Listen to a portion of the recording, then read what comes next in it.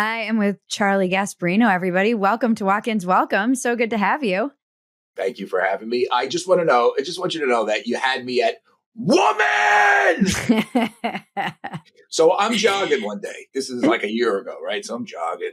I listen to Rogan when I jog because it's, you take about an hour to get through some of his podcasts. And he has this crazy woman on. And this crazy woman keeps going, woman! And I was like, who the hell is this? And then I said, wow, this chick is cool. I got to listen to her. So you're on my podcast. I just want you to know. Thank you.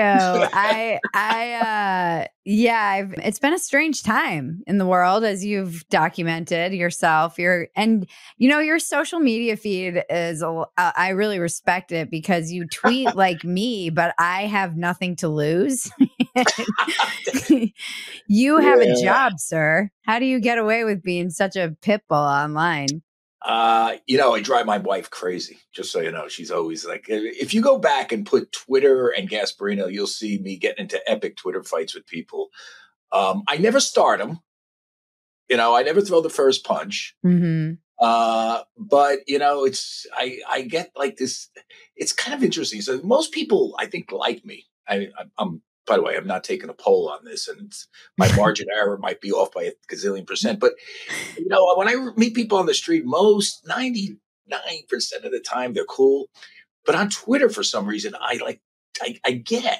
And I get at people in the weirdest ways. I get at like Trumpers and I get at liberals. Like, there was a stretch, about 2 months ago where Gavin Newsom attacked a column I wrote as racist because I termed Kamala Harris possibly a DEI candidate, and I laid out why. And, no offense, but Joe Biden essentially confirmed that.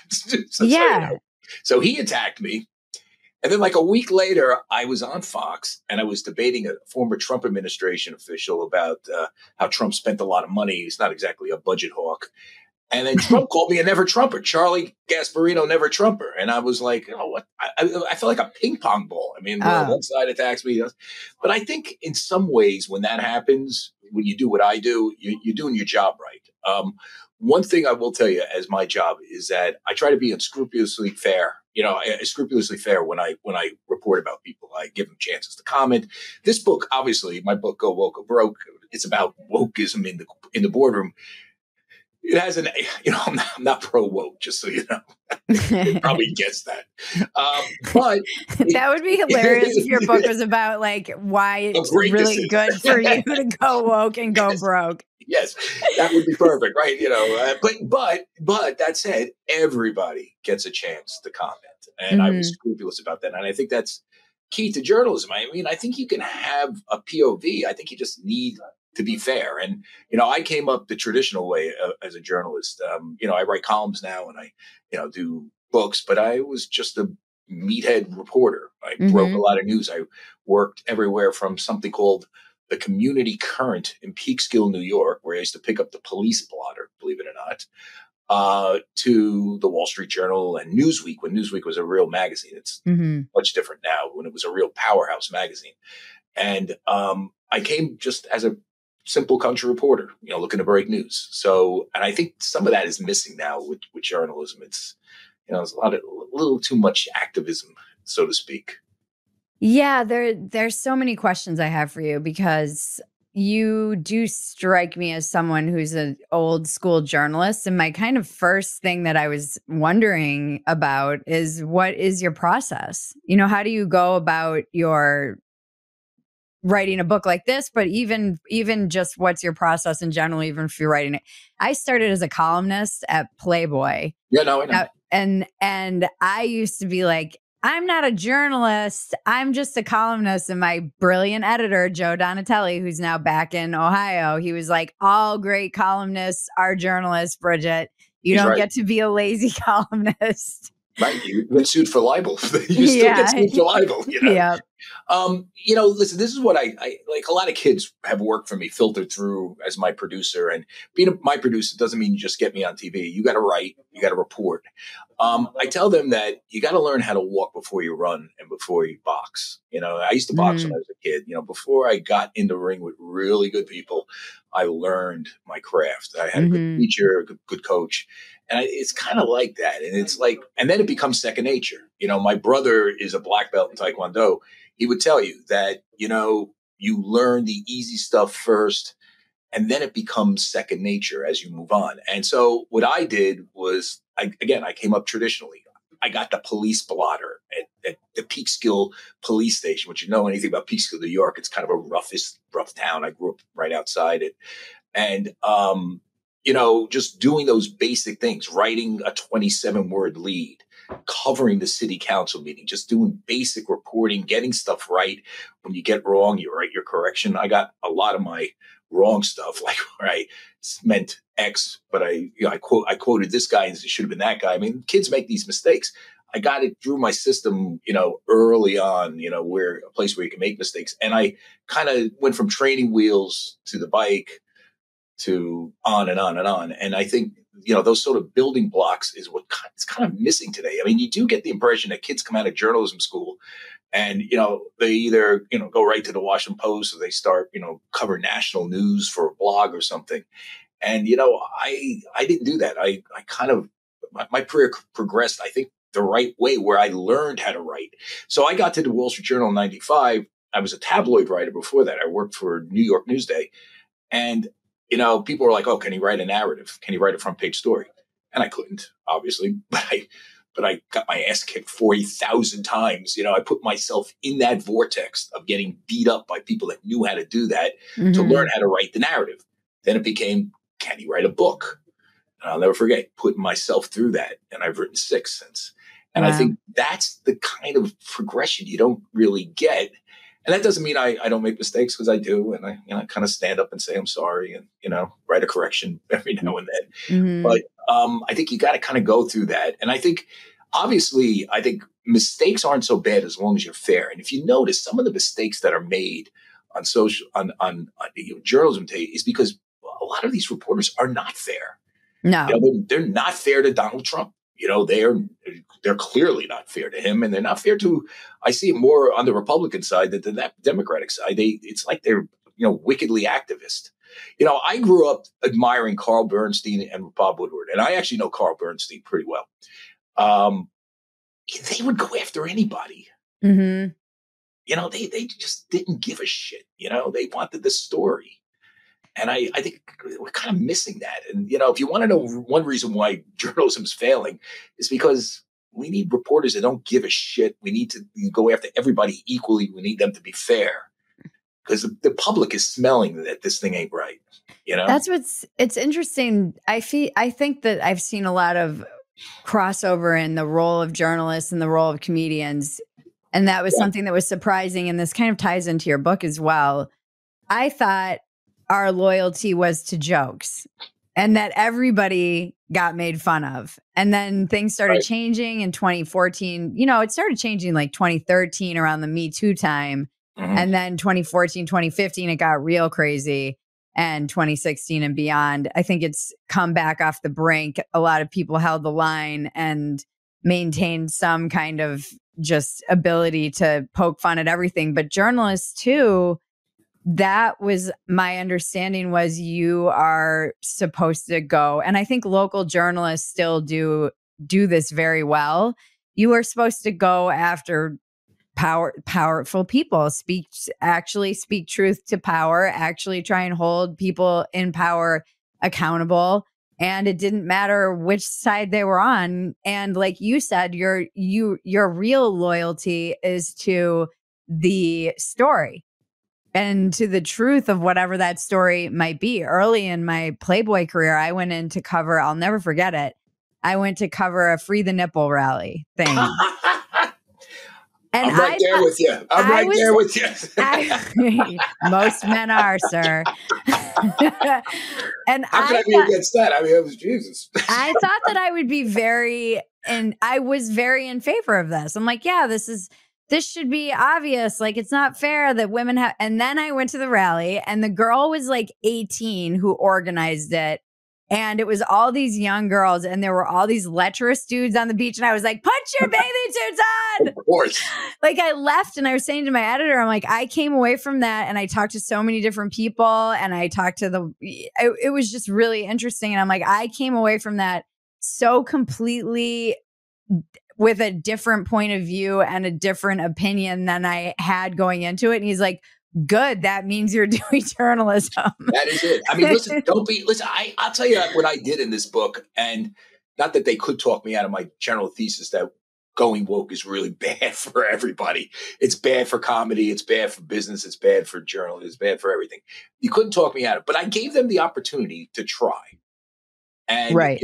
I called it Black Lives Matter. They did not return calls for comment, just so you know. But I spoke with the Center for American Progress. I spoke with every bank CEO. I spent a lot of time with Larry Fink. I don't know if you know who that is. That's one of the most powerful men in the country. He runs BlackRock, which is the biggest money management firm, the firm that pushed ESG. And I've known him for years. I've covered him forever. Before he became Mr. ESG, he was just a big time guy on Wall Street. And I basically said, explain your side of the story. I wanted to see his side. And, he turned me on certain things. He turned me enough on certain things. And I got a great review in the Wall Street Journal. I don't know if you saw that. But I got this crappy review from another conservative publication, which I'm not going to name because I don't want anybody to see it, by the way. But anyway, the guy attacked me for, he says, going easy on, people like Larry Fink, which I didn't. I did I performed journalism, which is give me your side of the story and let me be fair about it, even though I don't agree with it. But let me see if I can see the humanity in what you are doing. Right. Or at least the sort of the business concept here, the sort of broader political concept, what you're trying to do with ESG. Some of it is based on, he wants to do the right thing. I don't think it's the right thing, by the way. I say that in the book, but I gave him the chance to talk me out of my thesis. And I think, I try to teach the kids that work for me, let them talk you out of it. And then let's you and I discuss and we'll figure out, how to do this in a fair way. And I think there's not enough of that. It's just so partisan right now. And you see it on the news pages, one thing on the editorial page, but on the news pages, really bad. I mean, I saw something in the Times the other day where it literally said in the first paragraph, well, we shouldn't take Trump voters for granted, even though we think Trump is this horrible, disgusting human being that, is going to destroy the world. I mean, I was like, I'm reading this. It's like the first three paragraphs. Yeah. You're giving away the story. Yeah. It's interesting too, like there's so much there because I think what happens is that you get accused of being nice to someone when you operate in good faith, like being too easy on someone when you're giving them a good faith. Absolutely. You're not approaching them as, oh, this is an evil person. Absolutely. And a caricature. You're saying, what is your actual, please explain your point of view.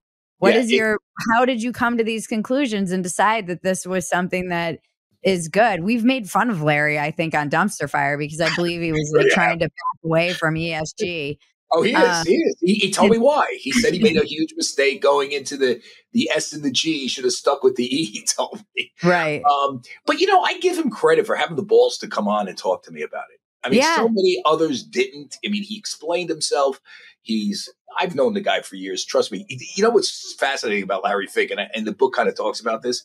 He was the least woke guy I know on Wall Street. I mean, he's a typical bond trader. Larry Fink created the mortgage-backed security back in the 80s. The reason why you can buy a house with a 30-year mortgage, banks don't like making 30-year mortgages because they have interest rate risk that lasts 30 years. That's insane. Right. So what they do is they give you if you have to be able to package all those mortgages into a bond and sell it to someone else so it's off their books.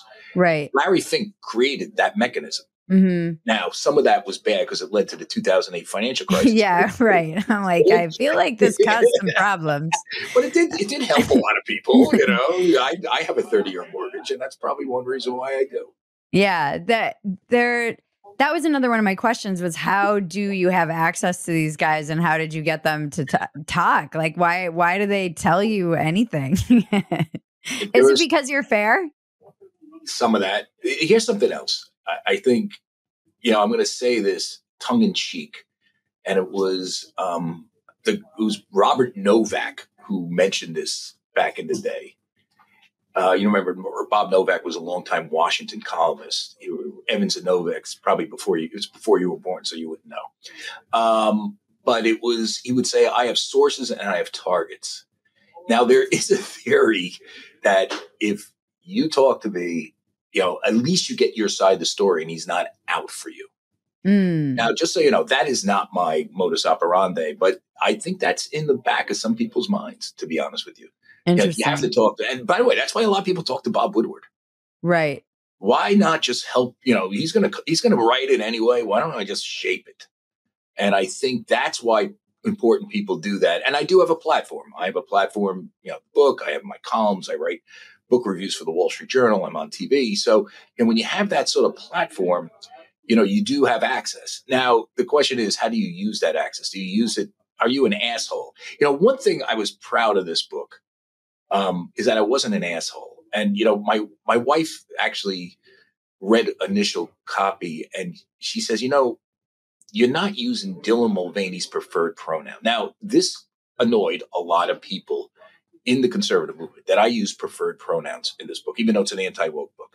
Dylan Mulvaney, as you know, was the trans influencer that caused a huge ruckus being in a bubble bath half naked, sipping a Bud Light, trying to sell the beer. It's obviously one of the the dumbest woke things in the world.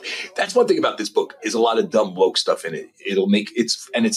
This is not a textbook. It's a narrative. It makes you laugh.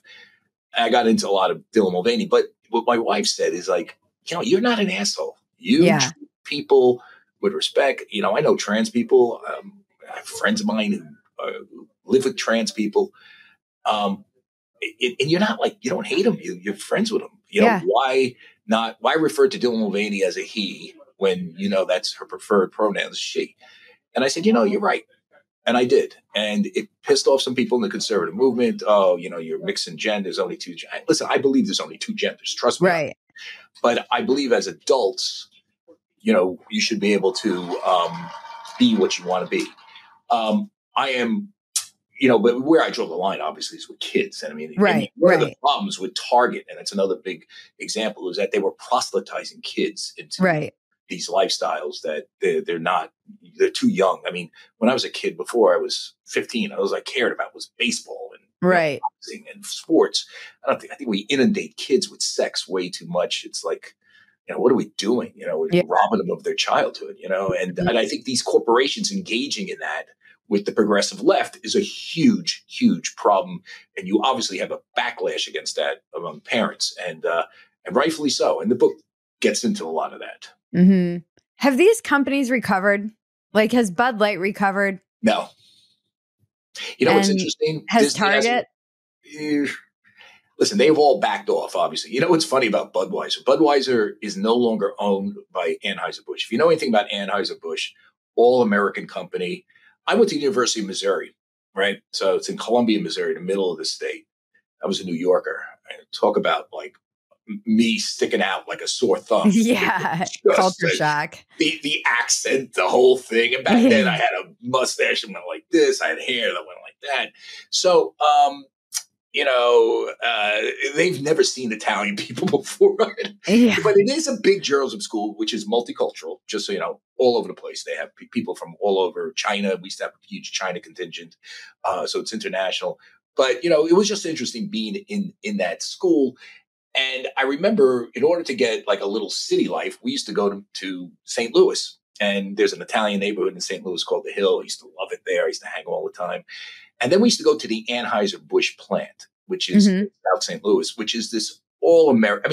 You go there, you see the Clydesdales. It's like a throwback to history.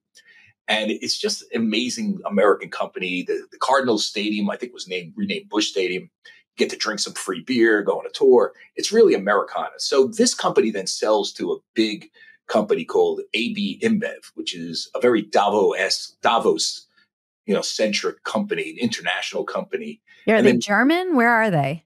They're Brazilian and some Belgian. They're a bunch of hedge fund guys. You can read about it. Okay. They're a bunch of bean counter and, knuckleheads. I call Yeah. them nuts, whatever. But anyway, they're allegedly smart. They like hanging out in Davos and thinking big thoughts. They turned the company that was once a all-American Spuds McKenzie hanging out with hot chicks in the bar, which was one of the funniest, best commercials I remember as a kid. It's why I drink Bud. To this giggling trans woman in a bubble bath. And so you got to ask yourself, how does that happen? The book explains it. Then the social media backlash occurs. Budweiser has now gone from number one beer, Bud Light, I should say, to number 3, and it's not recovering. Mm-hmm. Disney stock, which Disney has done some of the same stuff. I mean, one thing I found interesting about Disney, when I started engaging with them about all their woke stuff, particularly the sort of gratuitous insertions of same-sex kissing scenes in children's cartoons. So I asked, I have a friend of mine who's the longtime PR guy there. And I said, and it was a difficult conversation I had with him because he's a nice guy. I've known him for years. And, he knows that I'm not writing a positive story. So I say to him, I said, what made you guys do this? I mean, these are cartoons. I mean, and by the way, if you look at it, in the Bud Light year was the big famous example. It wasn't really part of the narrative that there were 2, I guess, lesbian characters in this. It just kind of came out of nowhere. Mm-hmm. And he was like, well, if you blinked, you would miss it. I said, but most people didn't blink. They saw it. They're with their kids. They have to explain it to their kids. How do you rationalize that? And he really couldn't. But then the backlash happened. Do you know that Disney stock has not moved since 2014? Wow. I mean, that's amazing. So if I looked at a chart right now, the S&P 500, right? Mm-hmm. Look at what the chart, the S&P 500 is up a gazillion % since 2014. Disney is flat in the water. Wow. This is like one of the greatest companies around, run by who was then considered one of the greatest CEOs, a guy named Bob Iger. Yeah. Handed it off to this guy, Bob Chapek, who then kind of doubled down on wokeness because he felt like he had to. And then it went back to Bob Iger, and he still can't write this shit. Yeah. That's wokeness. Larry Fink lost $1 trillion of assets after the backlash occurred at BlackRock over ESG.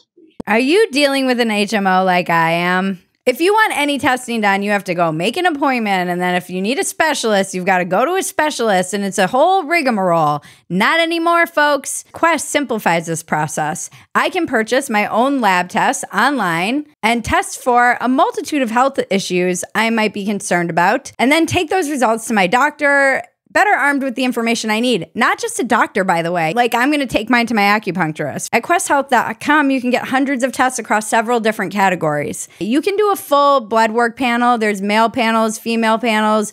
There's perimenopause panels. There's panels, STD screenings, allergies, heart health, hormones, sexual health, etc., as I was mentioning. These are lab quality tests. They're the same ones you'd be given at your doctor's office. Use the affiliate link below for a 25% discount and order your test, and then visit a nearby Quest Diagnostics location for sample collection. Again, use the affiliate link below for a 25% discount and prioritize your health today with lab work on your terms. Getting in shape can be hard. Everybody knows this. It requires hard work, discipline, and in my instance, someone to be accountable to. And that's why I'm excited to partner with Caliber. It has been truly life-changing for me.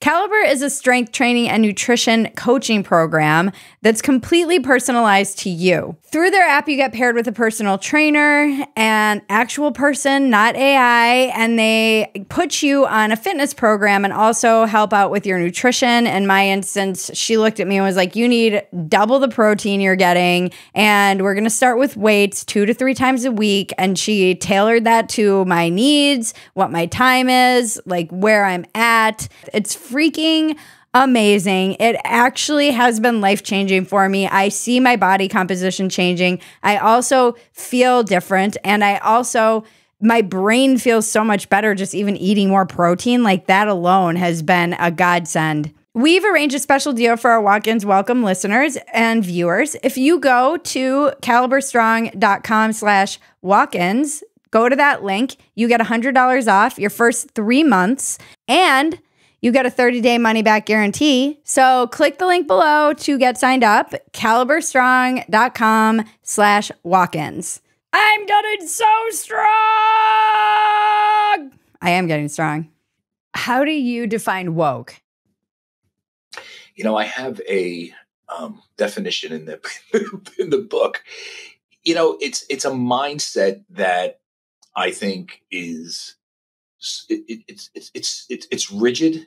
It shows no there's no room for error, and it follows a bunch of progressive sort of stereotypes of how one should act, and if you deviate from that, you're branded a heretic. Mm-hmm. And I think what I respect about you when I started like listening to you after I listened to Rogan, what I like about him, what I like about Chappelle, and you comedians that said fuck you, we're not going there. Yeah. We're not going to take this shit anymore. Comedy is supposed to be about within limits, right? I mean, we're not talking about offending people. And Don Rickles used to make fun of everybody. But you should, even if you do offend people, like, oh well, fucking man up. I'm sorry. Yeah, man up. I mean, what's the worst thing what's so bad about people making fun of anybody? You know what I'm saying? I think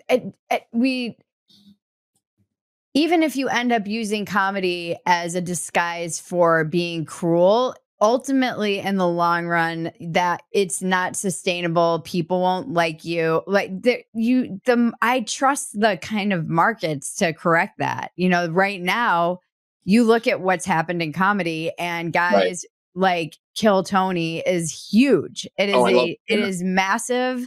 And it's one of the biggest shows on earth right now for comedy, probably the biggest comedy podcast. And it is truly a reaction to what you've seen in the culture of all of this kind of nanny state tone policing.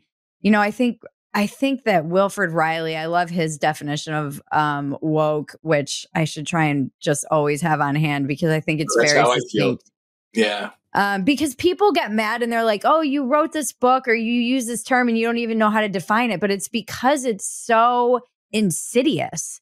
The problem with wokeism, however you want to define it, which I would say is everything is viewed through the lens of power. There are oppressed and not oppressed. And this and the privileged and the non-privileged. And there's a kind of a hierarchy. And a rigid ideology. And there's no redemption in it. No redemption. Yeah. It doesn't bend. It's clearly progressive and it doesn't bend. And the scary part about this and how it's seeped into corporate America, government is, particularly corporate America where, people are worried about their jobs, right? This is not like, people have to pay the mortgages. If you rebel against that mindset, you're fired. Right. Or you could be fired. And it's sick and it's insidious. And I think it needs to be exposed by people like me and you and in different ways. But I think that we're kind of foot soldiers in a movement. Right. Exactly. And average people. And by the way, here's what's scary about it all. Like you and I have outlets to expose this. Yeah. The average person doesn't. They got to keep their fucking mouth shut or else they're going to lose their job. And they're told that almost. I think, that's why it's sort of incumbent upon people like you and I to kind of step up, I mean, Jordan Peterson does it all the time, right? Yeah. I mean, he's been canceled, but they're trying to take his shrink passport license or whatever. Him. Yeah, I know. They're going to take his Canadian passport away. I don't know the guy, but if he didn't have to go back to Canada, would that be so bad? I mean, Canada. Yeah, but still, it's like Canada's lost anyways. Canada's completely. So yeah, Wilford Riley, that's what I was looking for. His definition is means you think the system is structurally oppressive today. Performance gaps prove this, and the solution is equity. And I feel like that's a very simple way because it is something, and people don't know how to point to this stuff because not everybody has the time and effort like you and I do to go read James Lindsay's book about all the stuff that's come out of academia in terms of all of the lingo and the institutional racism and equity versus equality. I mean, I've literally gotten a college education in this in the past 5 years. I know. And for somebody like my dad, for instance, or someone who's just kind of been floating through the culture and is like, what's going, is a good, I would say, very good, like old school liberal, and is like, what's going on with this, like the trans, like what are these pronouns? There's no easy that it's easy to just say, oh, that's woke. Like I don't know how to define it to people who are. Well, no offense, but what was the guy? I might be misquoting someone, but Potter Stewart was a Supreme Court justice. So one of the Supreme Court justices said, pornography. What is it? I know it when I see it. I mean, you kind of know it when you see it here. I mean, it's like a rigidity. It's progressivism. It's not even liberalism. Listen, I grew up with liberals as teachers. Right. I was a kid that neither of my parents went to college. They didn't barely went. My father went to trade school. My mother dropped out at 16. And I grew up very working class. We had a UPS plant behind my house in Yorktown Heights where they wanted me to be a teamster back then, unloading trucks, because it's steady pay, but I went to school, and I went to schools that I can get into before I got into Missouri. And I had liberal teachers who taught me about Dostoevsky, about Tolstoy, about, how to think out of the box. They weren't big Reagan guys. I went during the 80s, but they taught me to be a free thinker, to challenge them. That's what liberalism was, the real liberals. Totally. Oh, Charlie, you're kind of conservative, but, ha, ha, ha. And, let's talk about this and go back and forth and fight it out. And those were the liberals that I grew up with. This is something different. This is Stalinism. This is like you're off to the proverbial, re-education camp or worse if you don't agree with us. At least that's what they want to do. That's what these sort of progressives that have sort of infiltrated these sort of, it's not like they're just in the university classroom. They're all over them. They're all in corporate America. They're in academia. They're in our cultural institutions. And, they're there. Now, there is a backlash, and the consumer backlash is significant, which I talk about, which is why this stuff is starting to fade. Thank God.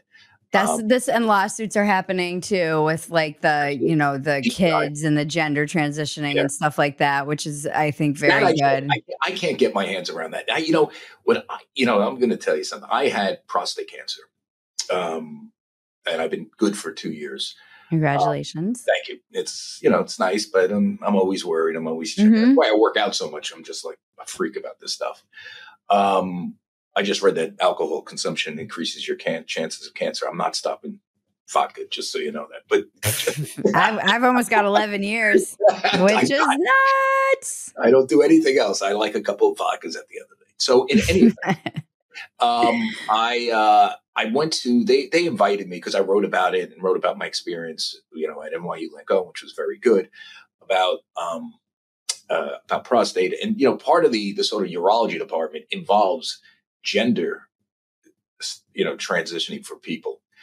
And, they do gender reassignment surgeries on kids. And I was like, I didn't say anything, it was just, I was in the audience and, treated me nice and everything. But I was thinking to myself, what doctor would do this thing? Yeah. Not the good ones usually. Unfortunately. And so it's funny. So I had this debate on Twitter, as I'm always fighting on Twitter. One of my friends is actually a friend of mine who's a longtime journalist. And she's an award-winning journalist, worked for the Times for years. And she was like, I just want you to know, Charlie, I know you, but you're being so mean to these kids. Some of these kids really need help and, blah, blah. And I said to her, Diana, what is worse for a child, for like a 12-year-old? Puberty blockers or smoking cigarettes? What would you advocate first? Would you advocate? I would advocate smoking cigarettes. I would too. Because you can quit, you'd be fine in a few years. You do puberty blockers, you're fucked. Irreversible. Yeah, it's irreversible. It gets in your endocrine. I'm not a doctor. My brother is. My brother's the chairman of medicine at Brooklyn Hospital. It just messes with your organs in ways that are irreversible. And, you're playing with fire here. I told her. Yeah. I mean, listen, kids need therapy, not castration. You know what I'm saying? Oh, yeah. I mean, I think this is a pretty normie position. Again, I feel like I got caught in the crossfire of the culture wars for saying pretty normal things. Like, I don't Like, feel like a very, yeah. Did you Like, get attacked for that, actually, for the woman I thing? mean, I get attacked for everything. But I'm like you. I don't care. I'm free. I am free. I don't care. I've been called just yesterday. I was on Normal World, and one of the comments was, "Did Bridget get rid of her TDS that she got 2 years ago?" I'm like, if you look at my comments from 2 weeks ago, dumpster fire, everybody's calling me a MAGA Karen. Like, I I am get that too. Schrodinger's, By the way, voter. why can't you fuck with Donald Trump? Who the fuck is he? I mean, listen, I've known Donald forever. Just trust me. I could give you Donald Trump stories. I like the guy personally. I covered him when I was at the Wall Street Journal, and the guy is hysterical. First off, He is. I literally was just retweeting a video of him talking at a rally about, I still can't stop laughing about it, where he's like, "You fat asses need to get off the couch and go vote." And he's like, "Harry, Joe, get your fat ass and vote." Or Gary, what do you had a name for the guy? Harry. So Harry, get your fat ass out of the couch and go vote. Come on here. I was like, I'm voting for him. That is totally him. That is, and the jokes this guy used to tell me when I call this. So one day I call him, and he calls. Well, I call him or he called me. He goes, Charlie, this asshole that is the New York Attorney General is attacking my great university, Trump University. Oh God, you're like, I'm not dying on this hill, Don. Yeah, so when I said, okay, well, tell me about it. So he says, it's horrible. He's attacked. He said, if I did this, this, and this, and this, and I hired this one guy, it would go away or something like that. Oh, I was boy. Like, I was like, all right. I go, who's the guy? He tells me the guy's name. He said, I remember that guy. That guy used to work for Elliot Spitzer when he was the Attorney General. And he went after Dick Grasso. Remember the New York Stock Exchange? Mm-hmm. And I said, yeah, that guy's a jerk. I mean, he tried to say Dick Grasso was sleeping with his secretary or something like they were implying that in their depositions. And Trump chimes in immediately, goes, Charlie, let me stop you there. No secretary is fucking Dick Grasso. And I was like, oh my God. It's like, what do I say? But then again, I'm going to tell you, he could be so nice. One day I did a story. I was at Newsweek, so 2005.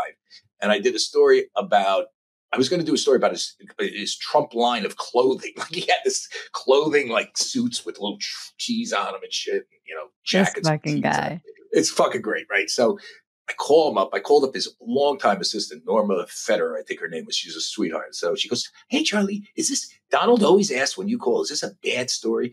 I said, no, it's not. It's not a bad story. So he calls me back, goes, Charlie, you could be a pain in the ass. Is this a bad story? And I said, Donald, it's not. It's by the way, he wanted everybody to call him Donald. And I said, no, it's about your clothing line. And he goes, oh, and he starts talking forever about this fucking clothing line. We do this sort of package. It was really nice. It was funny. We talked about his hair. This was when The Apprentice was big. He calls me back the next day, goes, Charlie, that was amazing. Thank you for being a man of your word. If you need anything? I said, yes, I'd like one thing. He goes, what's that? I said, my wife is a huge Apprentice fan. I'd just like to take her up there and see the studio. The Apprentice studio. He goes, my pleasure. I'll give you a tour. And he gave us a tour. Wow. And he was such a mensch. He was such he's a decent guy. With that, the crazy shit is not really him. He's got a bad temper. You know what I'm saying? But I mean, yeah, it's funny you can't, like, to go back to why can't you go after him? I do think the other side of Trump derangement syndrome, which should be a phenomenon that is studied, is Trump devotion syndrome. So they are like two sides of the same. I got them. They're my family. Yeah. See, my two sides of the same Burroughs. coin, though. Like there are people who the people who have the derangement and the people who just are so devoted to him, they see him as their guy. They can't hear a single bad thing about him. They kind of worship at the altar. And I'm just not that kind of person. Like I am an equal opportunity. I'm sorry. Like the guy says crazy, insane stuff long before I ever even knew about, like, if you grew up on the East Coast and had friends in New York and you were working class, you heard all about how he like shafted people out of paying for stuff. And like, back in the 80s when he was building stuff, it's like, I don't know. He had just been around for so long that I think I had a like mixed bag of feelings about him. But watching people, I mean, truly really smart people, just the absolute hatred that they have for this man.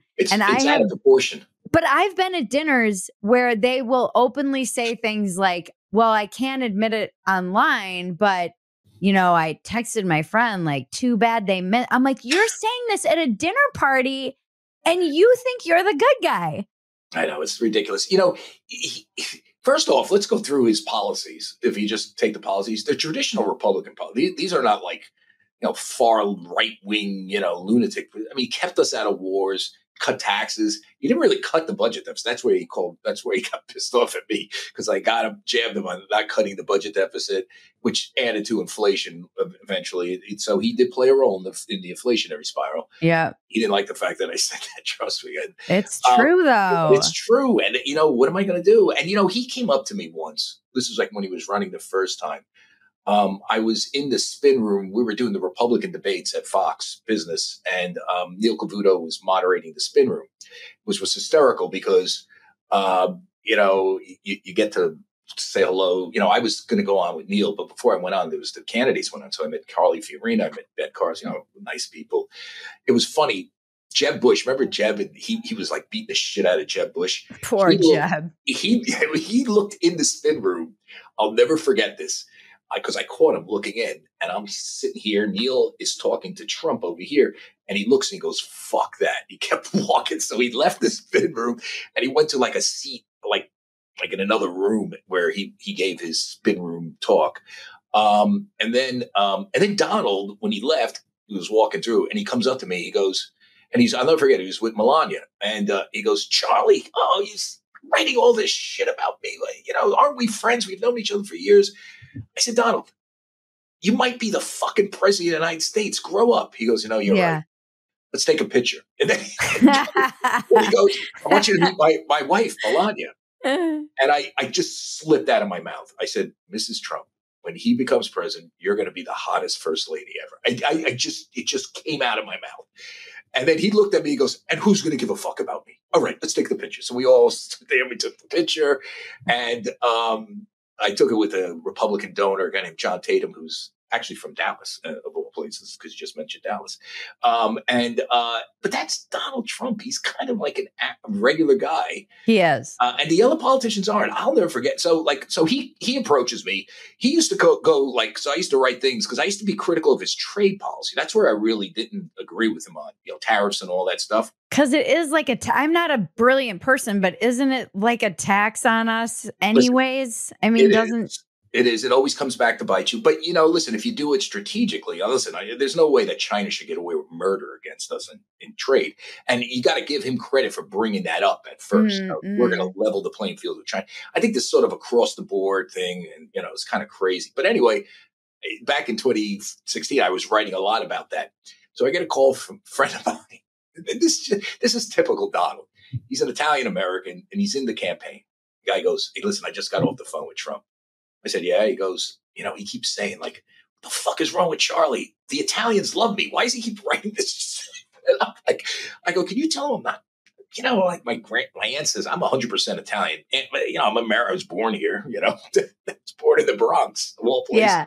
And, but that's the way he is. He's got these sort of mannerisms. Listen, I was watching that debate, right? I was sitting there. I had him.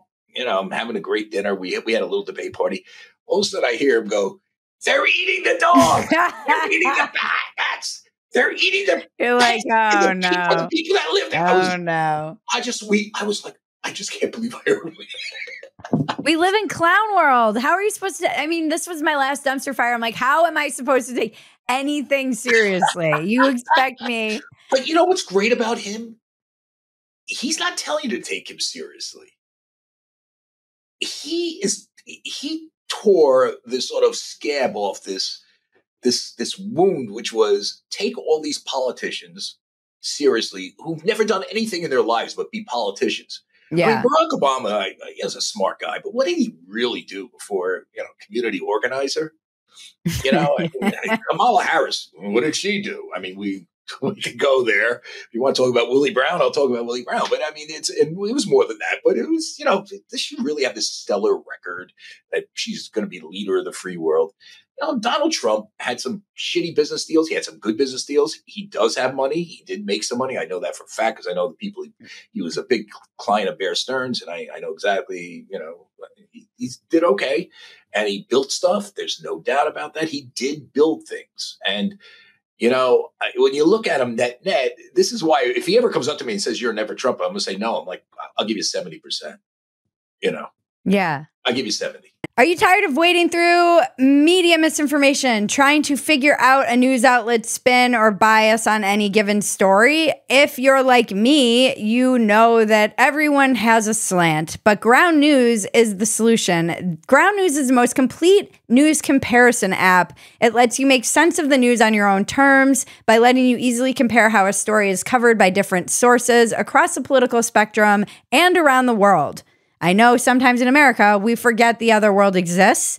The other world, the rest of the world exists. That's how American-centric I am. My father, I signed him up for it. He loves it because he's generally in his own media bubble and has now been using this to kind of sift through. There's a great feature, Blind Spot, that shows you, like, if you lean more left, here are the stories you probably missed in your silo. If you lean more right, here are the stories you missed from the left wing. Use our affiliate link and get 15% off.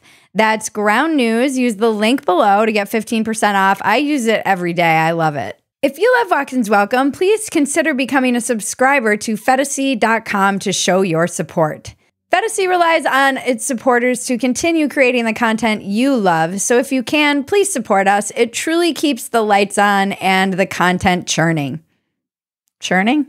And it keeps me going. You also get a multitude of exclusive subscriber content, so come join us. Go check it out. Phetasy.com, Phetasy.com. So wait, he tweeted that you were a never Trumper? Well, whatever, the truth shit. Or Truth Social or whatever the F that is. And I so swear I'm to in God, the gym. Charlie. I'm hitting the heavy bag, and then all of a sudden I get like calls, like my fucking phone lighting up. So finally, it's my producer. I pick it up. I go, "What? Did you get in trouble, or did I get in trouble?" He goes, "Trump, she just Truth Socialed about you." I'm like, "What? What?" He goes, "He called you a never Trumper." So she sends me the thing, and then I notice my Facebook feed with all these MAGA people. Oh, fuck you, fuck it.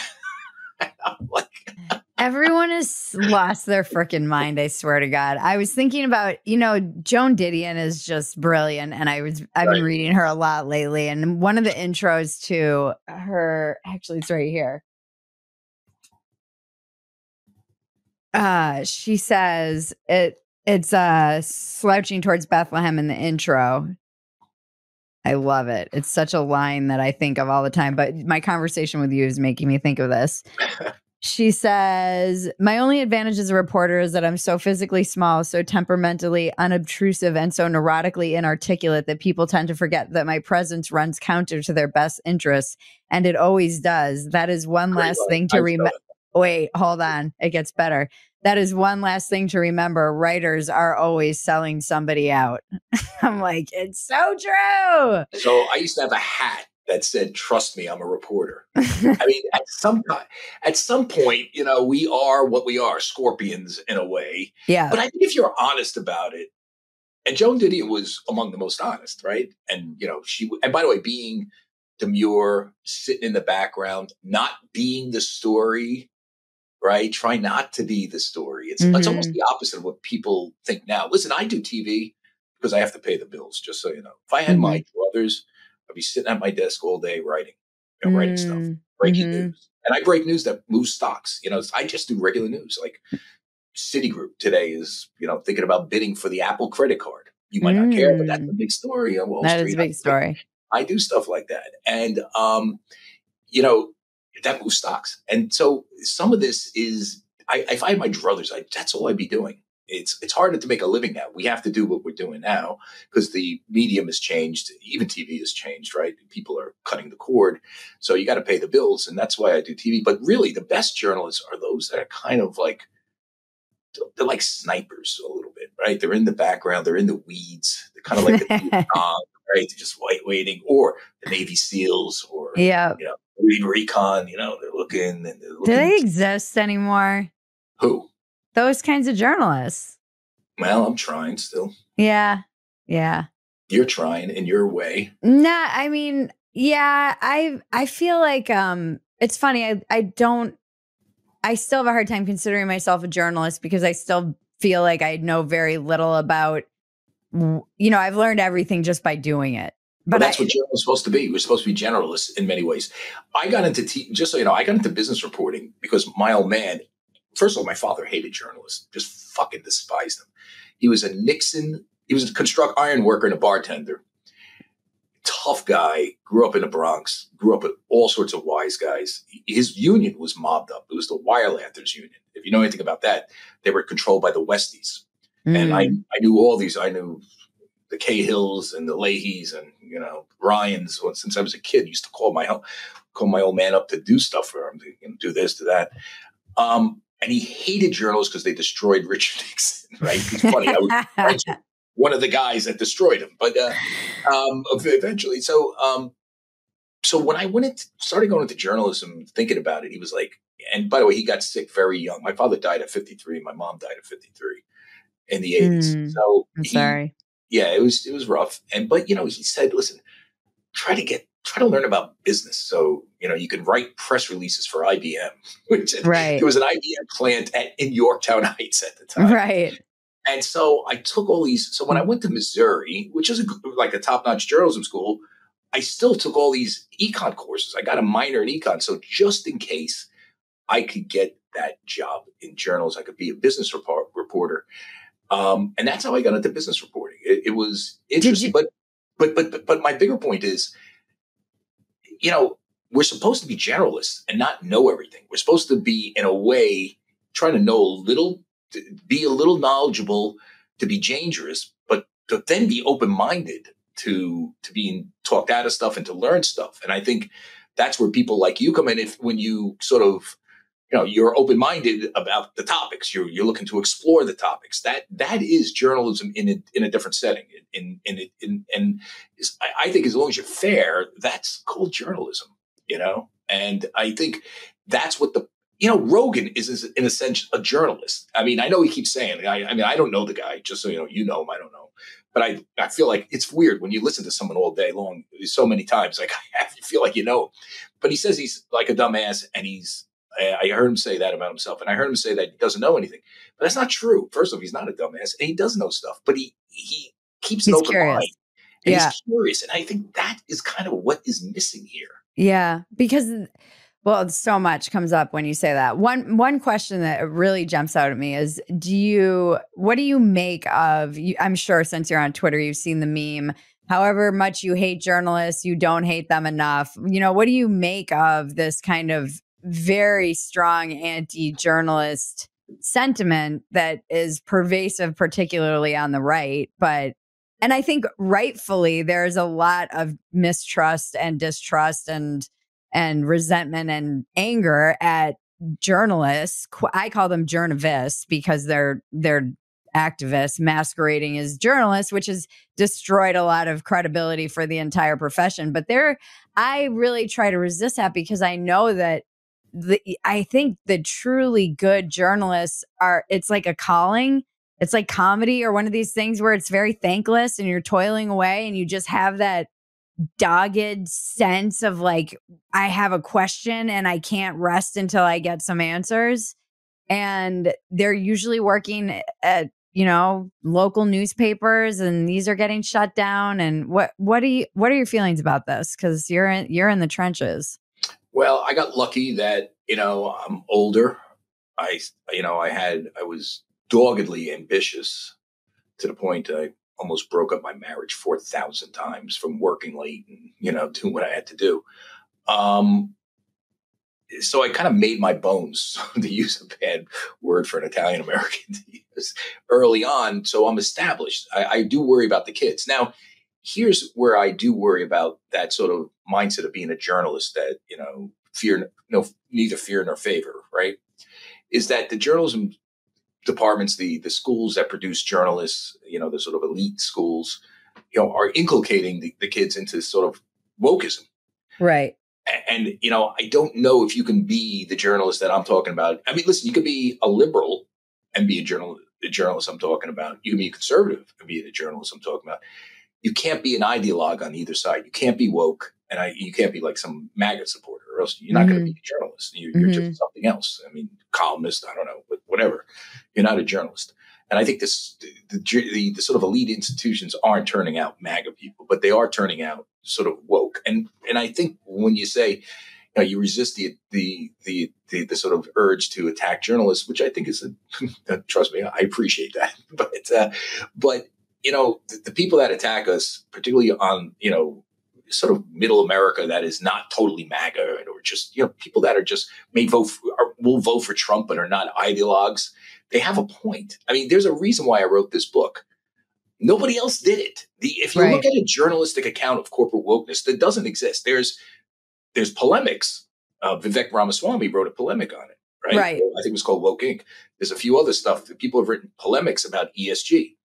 Nobody has called up people and say, what do you think? Why'd you do this? And, try to develop anecdotes showing. I mean, my opening scene in this book is literally at Goldman Sachs, where a bunch of kids are arguing with each other because somebody says we should eat Chick-fil-A on deal night.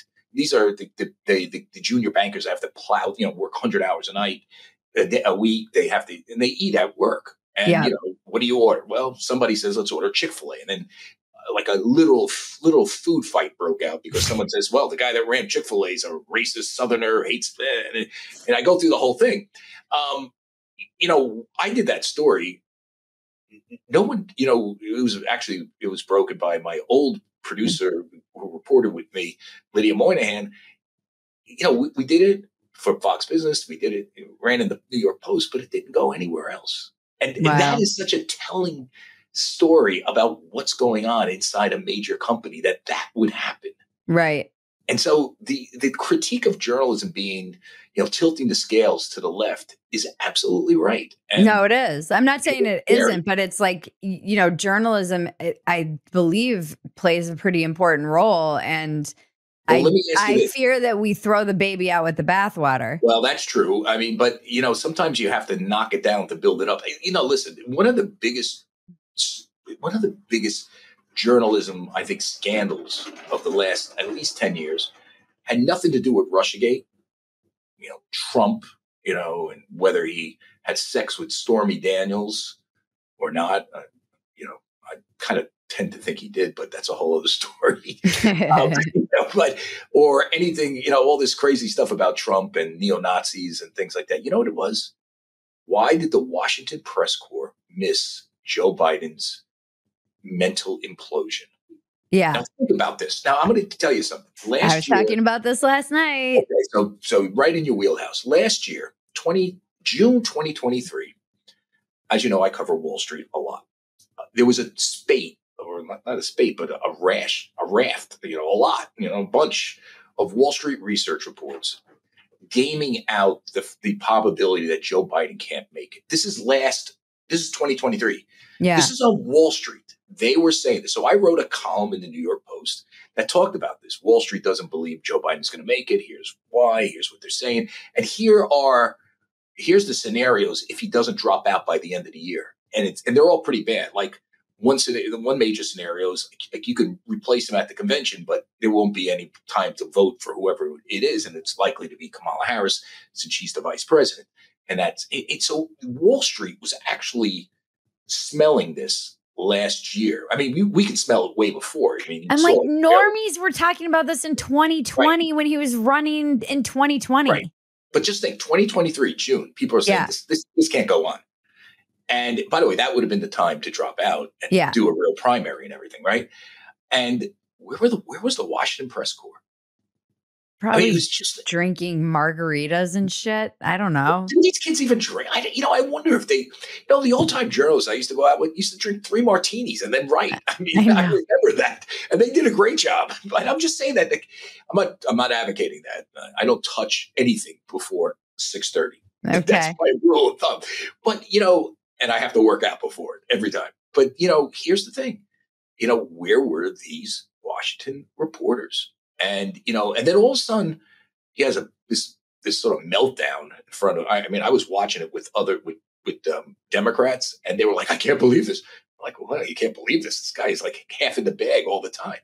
And then so where was the Washington press corps? That's a scandal, Yeah. and nobody's covering it. Well, people have talked about it. I mean, even We talk about it. even during the debate, it's like the thing that was frustrating to me is that there was such a missed opportunity, because the greatest scandal of perhaps the past decade is that Kamala aided in this cover up of That's a it. president who clearly can't function and is currently our president, which we all just forget about. And was literally out there telling people that he was, doing backflips in the White House, despite what all of us were seeing, and no accountability. And when the press was like, I can't tell you, Charlie, how obsessed after that first debate, the Biden only Trump Biden debate. I was watching CNN, and then I was watching this in real time, and then I stayed for the panel. And I was like riveted by their meltdown, because I was It was great. I'm like, he's fucked. He's fucked. They got the call. Somebody said, "Oh no, we can't hide this anymore." And they went into like complete meltdown mode. Van Jones is crying. I'm like, you guys, how? You are either liars or you're horrible at your job. Normies can see that this guy is not okay, and you're supposed to be journalist. I mean, Charlie, it makes me crazy. It was funny because so I'm at this table at a very nice restaurant in Manhattan that my friend owns the restaurant, and he gave us the table so we can watch the TV.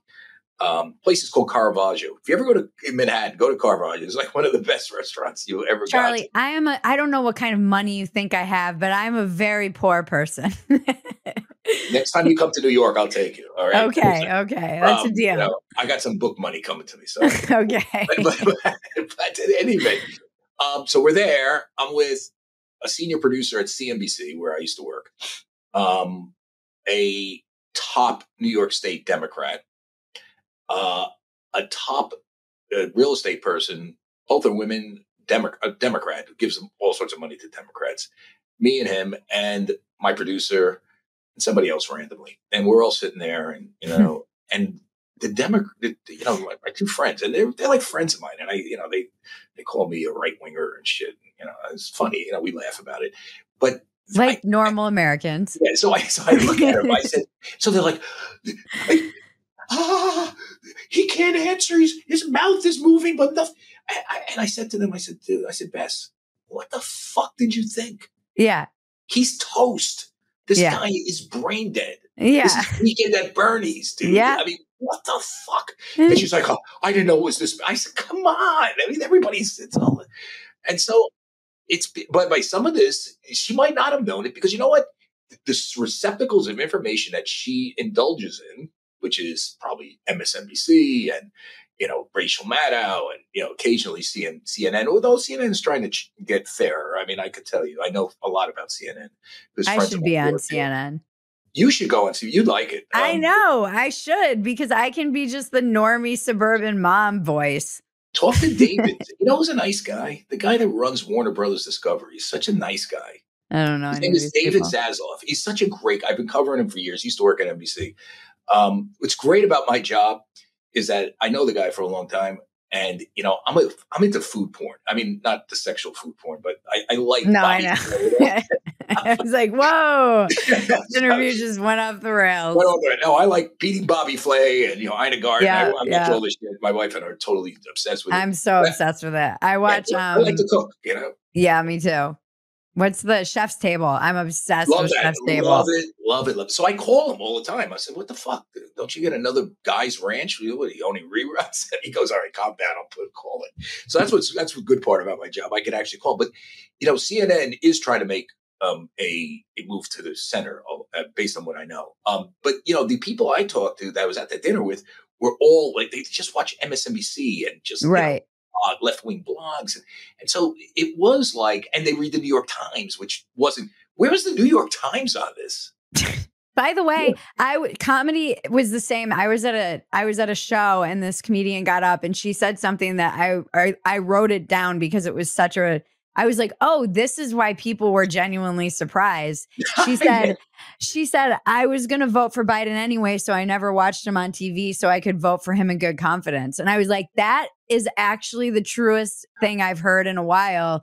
And it explains to me why so many people were surprised, because I think they just looked away so that they could vote for him. Like they knew, but they were like, I'm just not going to look directly at the sun. Although a lot of the mainstream comedians did not go there. Now, here's what's interesting. I mean, in the old days, my comedy heroes was, Richard Pryor and, I love Don Rickles. I actually got to know Don Rickles a little bit towards the end of his life. Wow. It's just an amazing guy.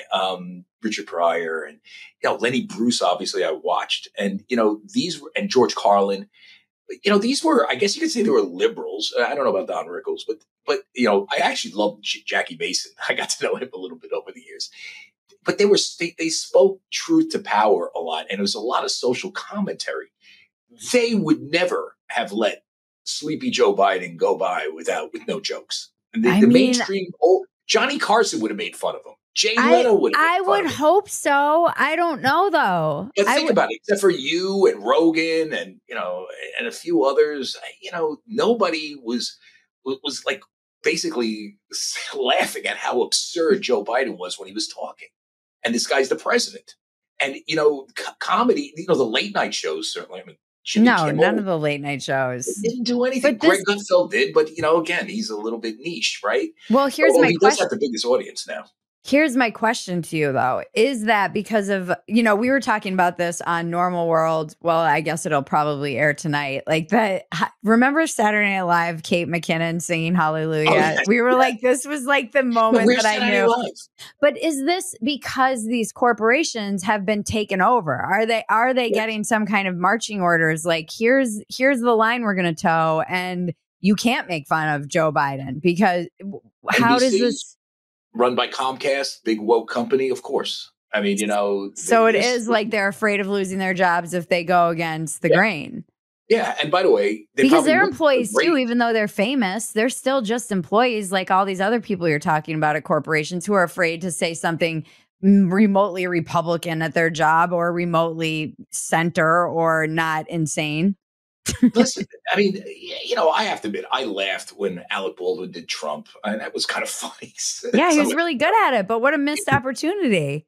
Yeah, but I remember Phil Hartman doing Clinton, those impersonations where he was jogging and looking at the girls and then pulling French fries off people's plate. I mean, that was like really good stuff. And, they even went after Chelsea, which I'm a little against that with kids. But I remember like Victoria Jackson doing a Chelsea imitation, which wasn't too cool in my view. But they went out there. Comedy right now is so woke. I talk about it in the book. And why? Because it's corporatized. You're not corporate comedy is woke. Oh, it's horrible. And it's horrible. It's just but no one's watching that. Well, that's the whole thing. That's why Tim Dillon launched his new premiere for his like new show that he has coming out on Netflix, and it's him basically bringing back the Jerry Springsteen the Jerry Springer format. And it's like, what an amazingly perfect venue for Tim, and it looks hilarious. But I think guys like Andrew Schultz, Shane Gillis has a show. These guys all survived this, and they're not only thriving, they're very, very wealthy now. Well, I mean, there's a reason why it's called Go Broke, the second part, because the corporatization of wokeness is a loser. And by the way, I have an argument in the book with Mark Cuban on this. Mark Cuban, the Dallas Mavericks. Of course. I think he's lost his mind. He's lost his mind, but he's a nice guy. He seems like a very nice guy. you will argue with him. Like, you should probably have him on the thing just to I would love to. just to argue with him for 2 hours because he's out of his mind. But Mark, was like, oh, all these big companies, are woke, and they're all tech companies, and look at this, and look how they're making so much money being woke. And I said, okay, Apple gives me this. Okay, this is what I told him. I said, does that mean I'm virtue signaling when I go on this and I listen to Bridget Phetasy and Jason Whitlock and all these heterodox non-wokesters and Rogan and Chappelle? Does that make me woke? And he couldn't answer that. And I think you're getting to the point that, media is changing. And this is where Hillsdale College, interviewed me for my book. And, that's a conservative college. It's very hard to get in. People are sending their kids there because they're teaching kids the basics, yeah, exactly. Like math, critical science, thinking, responsive literature.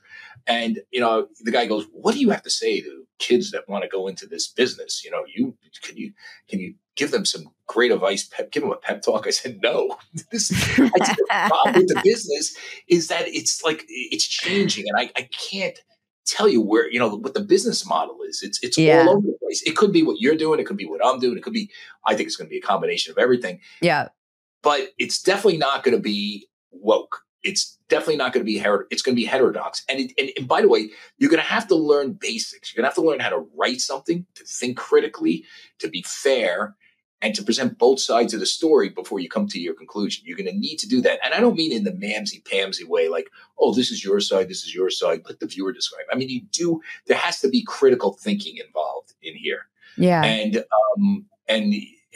how this business model shakes out is beyond me. But it's definitely not this, because it's all failing. I mean, when was the last time you watched Colbert? But yeah, exactly. Other than clips to make fun of him. Yeah. But what I was wondering too, Hollywood seems completely dead to me. And I was like always convinced that they cared about making money. And now I'm actually not sure. Over the past 5 to 8 years, I've become convinced that it is all just propaganda and a vanity project or whatnot to get a message across, because they seem to not care about the fact that nothing is making money. Or is that changing? No, I don't think it's not yet. I think, Hollywood is going to be the last place it changes. Because they're also afraid. They're also woke, and I know people that are in that business. It's very hard to break in and be heterodox. I mean, think about it. Could Tropic Thunder be made? No, God, no. I watched that the other day. My favorite movie. Yeah, my sixth sense of humor. I said it. I've watched it 7 times. My wife goes, "Can you just not watch this now?" I watched it. It was so good. Just every scene that Lincoln, whatever his name was, it was just the last scene where he's playing the. I don't know. I'm going to get myself in trouble recounting the scenes, but they couldn't do that today, and that movie sold. Could they do Patton today? I've seen Patton 100 times. Yeah. A war movie. Could they do a pro-American war movie today? Hard. Oh, that's interesting. When Clint Eastwood. I don't know. They love Dick Cheney now, so maybe they can. That just shows you what a weird world we live in. Darth Vader. I like Liz Cheney. I know I haven't seen her in years. She used to be at Fox. She's not anymore. I want to check myself. I don't want to piss on him, but if this tells you one thing, just how fucked up the Democratic Party is. They've embraced the guy that got us into the worst war we've ever been. It's crazy. I have a tweet in my drafts right now that I wrote the other night, and I just didn't tweet it yet. And everyone keeps telling me that I need to tweet it. And I was like, it says I'm sticking to my progressive principles and not voting for the side that has Dick Cheney. Yeah. By the way, how's that motherfucker still alive? I hate to say it like that, but I mean, that guy survived. Didn't he survive like a lot of shit? He did. I mean, didn't he get shot? No, I think he shot somebody else. No, he shot. Oh, you're right. Right. He shot somebody. That's right. Birdshot. Yep. That guy. Maybe, I bet you if you shave back hair, you see 666. No, I'm only kidding. I'm only kidding. As we wrap up a little bit, what you kind of end on the note that things are changing. Do you think why should the average American care about that? How's the book doing, by the way? Is it good? It's selling well. Good. Okay, did not make a bestseller list. I think it's got a long tail, but I I think it got does too. it's got a good review in the journal, and listen, I'm very happy. They're happy with it, so that's Good. got an email from my publisher the other day. So here's what I would say. Wokeness does affect the average person, and it's horrible because it affects them at work. It affects what you see on TV. It affects, the image making of America.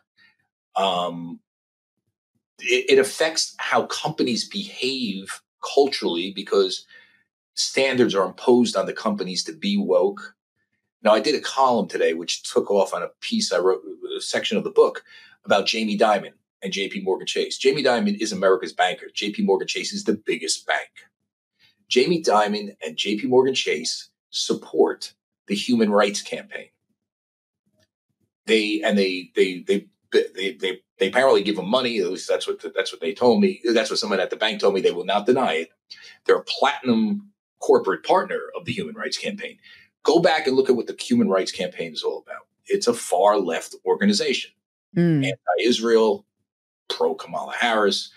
Why is the world's biggest bank, the nation's biggest bank, and maybe the best banking CEO of my generation, I've known Jamie forever, supporting this left-wing activist group? I'm not saying you shouldn't be supporting anybody. I mean, just be a banker. But why are you going there? And that's changing the culture, and that's changing the politics, and that's tipping the scales in our society. And that's why you should be worried about this. And average people tell me all the time, there's a scene in the book where these 5 people they worked at a consulting firm. They got called in a room and they said, okay, by HR, we got a real problem here. There's been a microaggression. And they were like, oh, I'm sorry, but microaggression after we have a real problem will never not be hilarious. Okay. So they were like, what? They go, well, someone in this department. We have a real problem. Oh, what is it? It's a micro problem. This was what it is. I mean, it was more than 5. It was like a bunch of people. So one of the people that got called in, somebody told this black woman that he liked their hair. Said, oh, I like the way your hair looks. And the black woman took offense to that because she straightened her hair out. And she thought what he was saying was, I like your hair because it's white looking. And they all looked at each other and they said, why are we ever going to be, why are we going to talk to anybody at work again? Right. I mean, that is what's kind of going on. Sensitivity training sessions where like this guy teaches CRT, critical race theory, at American Express.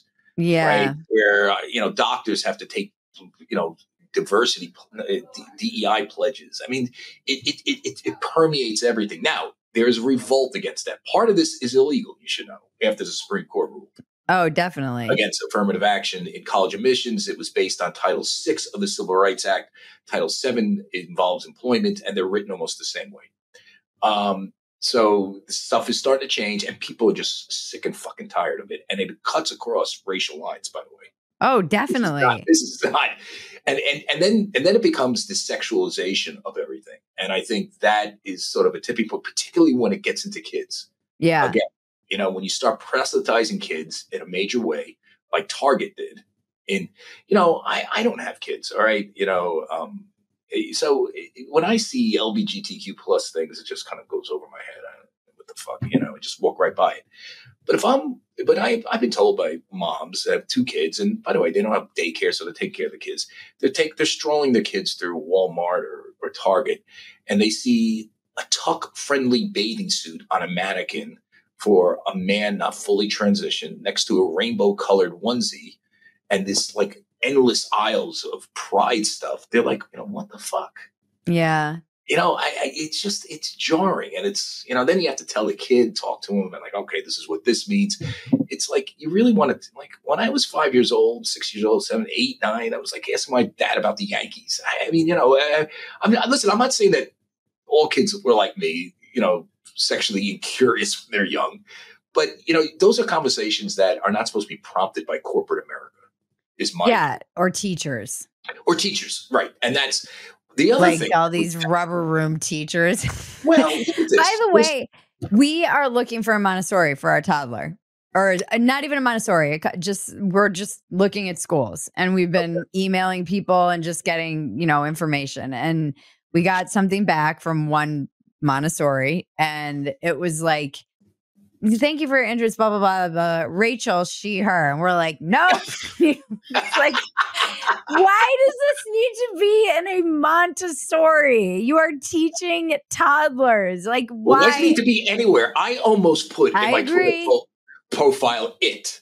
Now, I didn't do it because I was like, they're going to fire me if I do that. And look, I don't care. Again, you're an adult, whatever. I agree. It's become a way to signal like what team you're on. But when it's like, I'm trying to find a place that's going to teach my kids, like, I want her to learn the alphabet, maybe some songs and play some instruments and like have some friends. But when I see that, I'm like, okay, so what other weird shit are you guys going to be teaching her? By the way, who would sign up for that? I mean, lots of people. You got to be nuts. I mean, lots of people.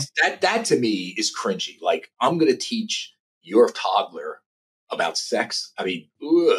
I mean, I'm not implying that this person would, but in the pronoun signal that you believe in gender ideology. That's what that means. Now, people can argue this all that they want, but that is what you are saying, whether you're just caving to the mob because you're afraid or because you actually believe this stuff, that men and women can swap genders like Mr. Potato Head. And either way, I don't want to send my kid to a school where they're going to get the genderbread person. And now they're learning before they're 2 that boys can be girls and girls can be boys. And like, I don't even want to have to worry about that.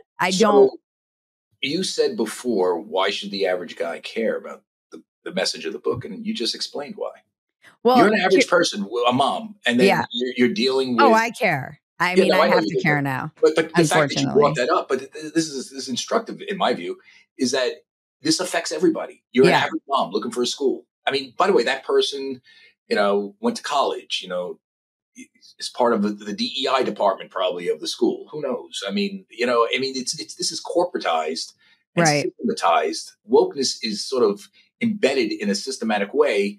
It's not going to, we're not going to be able to dislodge this immediately. I mean, some of it is like identifying the problem, having people like you, having people like me write about it, having people like you make fun of it so we can laugh at this fucking stuff, because some of it is fucking insane. It's insane. And having the American people just putting it in their lap and let them do what they want with it. And I think what they'll do is say, enough. I'm grateful that you wrote this, though, because so years ago on Twitter, I asked people how they were self-censoring, because this was when I was really getting caught in the crossfire of the culture wars, and I was going to write a piece about it. So I was like, email me if you've been self-censoring. I got, thousands of emails from people, it was all from people in corporate America, and hospitals, nurses, engineers. And I was like, this shit is terrifying. And I was reading these, my cousin and co-producer Maggie, she had to like pull me out of, I was like, this is like communist. I'm like, I don't know what this is, but this is terrifying. And I was sharing it with James Lindsay. I'm like, look at these emails. People are sending me slides. They were sending me all this stuff. And he's like, oh yeah, this is coming. This is definitely not. And they were telling me about all these things that they had to go to. And the big kind of, journalists online attacked me. They were like, oh, here's little Miss like MAGA right-wing grifter who's going to tell all these stories of how these right-wing people are being censored. I'm like, these are liberals writing me. These are these are left-wing or just normie libs who are writing me, terrified to say this anywhere else, and just happy they have an outlet to even express it. I never ended up even writing the piece because I got into such a dark place reading all the emails. And it's like, Sounds like a book you to me. did this sounds, journalism. sounds like a book. Well, here's the thing. I think it was Fred Hayek, who said the road to serfdom starts with great intention. I'm bastardizing, but that's what he said. Road to serfdom is paved with good intentions. The Me Too movement, good intentions, right? But it became a cult and it became, infused with wokeism. I know a lot of people that got caught up in that thing that we're not guilty. They were. I mean, Believe All Women was ridiculous. I remember being. Now, I look was who in said it. Look who said it. And a guy that I like. I like Andrew Cuomo. Right? Yeah. I really like him. I've known him for years. I know his brother. Don't agree with him on politics. I think he'd be a good mayor of New York City, actually, because he learned about how bad the left wing of the party is when they. So is Chris. I'm like, there's no better inoculation to wokeism than being canceled by your own party, and I think it's the only thing that wakes people on the left up. Now, Andrew said, "Believe all women," or something like that. He parroted that until they came after him and trumped up this ridiculous. By the way, the person that brought the charges against Letitia James wanted his job. It was so ridiculous. These things were like insane. Like he would say hello to somebody and look at her, and she thought she looked at her chest. I mean, it was just like so nuts, right? And obviously, nothing was actionable. Right. But they blew the guy out of office. Remember, no pun intended. Yeah, that's true. By the way, he didn't have sex. No one ever claimed sex. That was the whole thing. I told him once, I said, for a guy that didn't get laid on this stuff, you definitely. Like, sucks that you lost your whole job and didn't even get laid. I mean, it's just the whole thing. And, and it was so over the top and so absurd. And the same thing with ESG when I talk to Larry Fink. I mean, this starts with good intentions and then it becomes regimented and woke. Then if you don't check these boxes, we're going to divest from you. If you're an oil company, you don't stop drilling for oil and looking at windmills, we're going to pull our investments from you. And we're going to do it at a time when there's rising inflation and there's a war in the Ukraine and oil supplies are constrained and it's going to be higher gas price. That's what wokeism does. There is a degree, and communism was built on good intentions, right? I mean, make everybody share everything. This is like it becomes mob terror. This is like mob tactics. It's crazy. It is because it's all about destroying the individual. And I think, the reason why, I don't know, I wrestle whether I'm a conservative or not. I don't know. Sometimes I am, sometimes I'm not. But I am. I feel you. Yeah. They're a bunch of weirdos too. Trust me. But there is something to the conservative movement. I used to say I was libertarian, but then they got kind of weird. They're weirdos. But then, there's something about being, devolving power to people. The Constitution tries to do this that I love and I appreciate. And wokeness doesn't do that. Wokeness calls me an oppressive white male, even though I came from working class background. Parents didn't graduate from college, barely graduate from regular high school. Immigrants who came and lived in shacks, and I grew up in a 1,000-foot house. Yet somehow, General Pinochet's son from South America gets extra points at his SAT over me. That's what wokeness says, and it's absurd and infuriating, and it's got to die 1,000 deaths, in my view.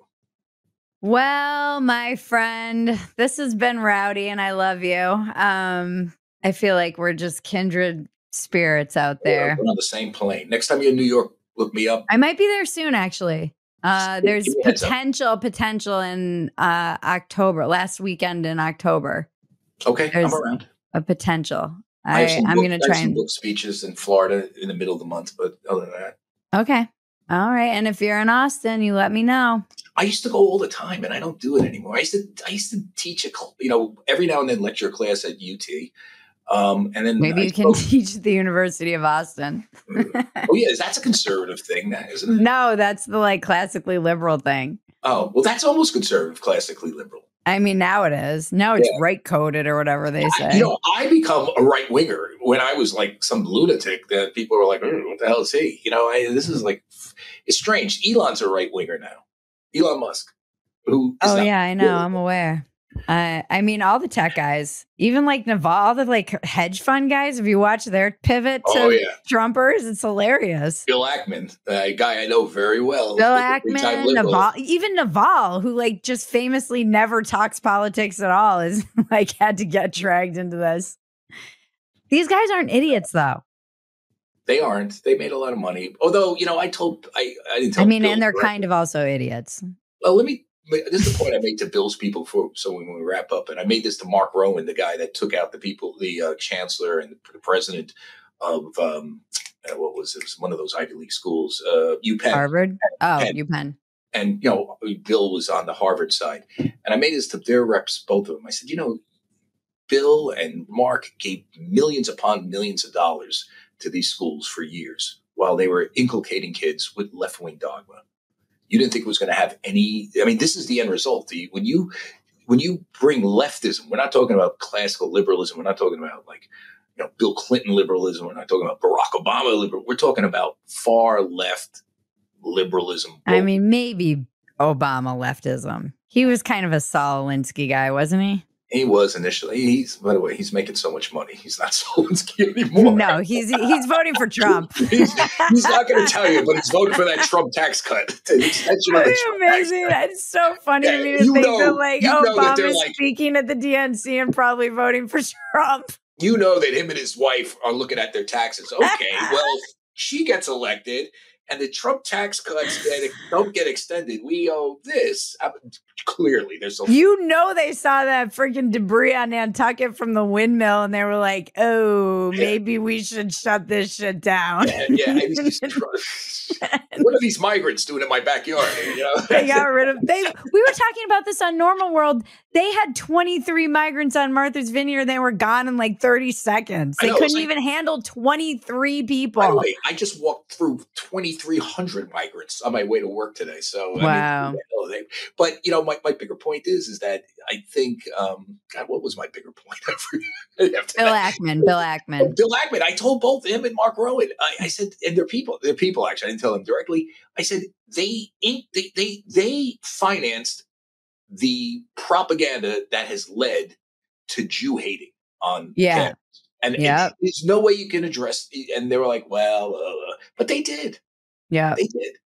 They didn't do it on purpose. They didn't do it directly, but they should have. But people like there have been people like Thomas Sowell, you know, Alan Bloom for years talking about Bill Buckley, talking about the closing. Bill Buckley got a man at Yale, which was in the 50s, but Alan Bloom in the 80s, the closing American mind. Thomas Sowell has been talking about this for years. Yeah. Glenn Lowry about how these colleges have gone so far left in their core curriculum that you're literally indoctrinating kids into leftism. Your end result is now everybody hates America, and by extension, America's proxy, which is Israel, according to the leftists. Yes. And then you get Jew hatred. I mean, it's inevitable.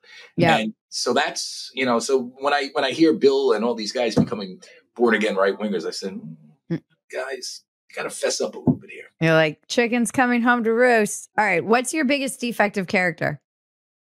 Oh, what would your wife say? Temper.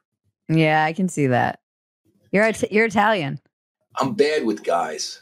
I'm a quarter Italian, and it came out last night at a dinner. I was so mean to a friend. Like that fire. It was just like, I've had to work on it my whole life, but man, it's like a small door opens in my heart, and then there's just a little mafia that's like, you're dead to me now. Yeah, I know. But, you know, here's where it comes out with me, and my wife will admit this. I'm good with women. And that's good. It's because I got brought up by my mother, who beat the fuck out of me and my brother.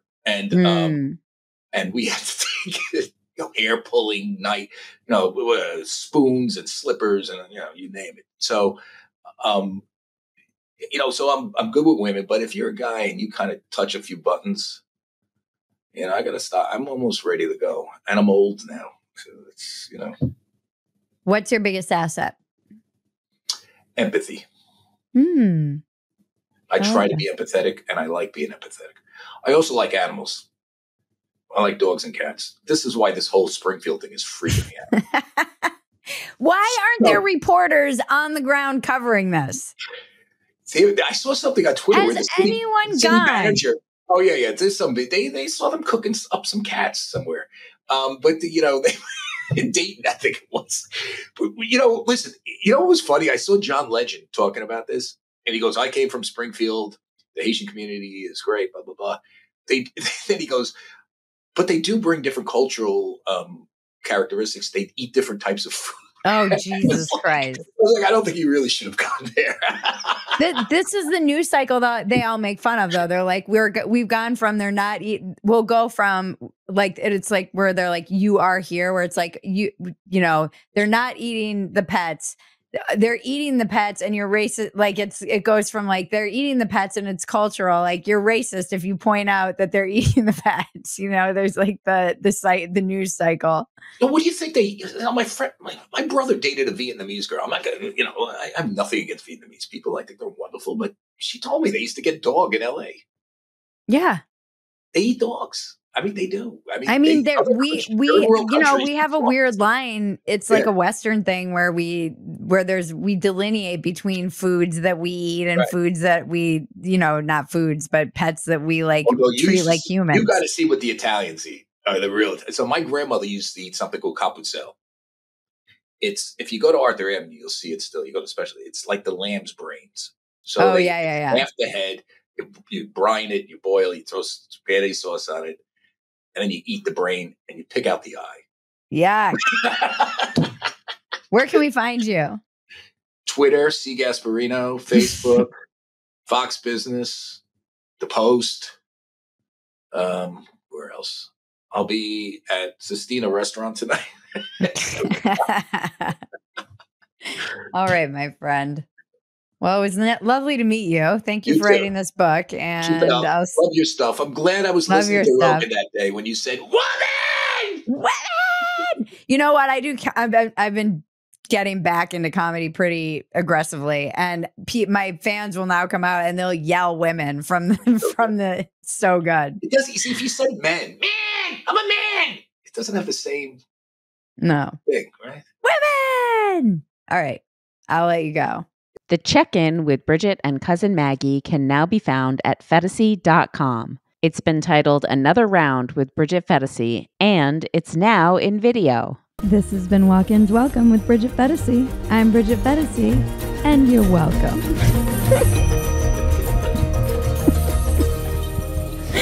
It's the dumbest line.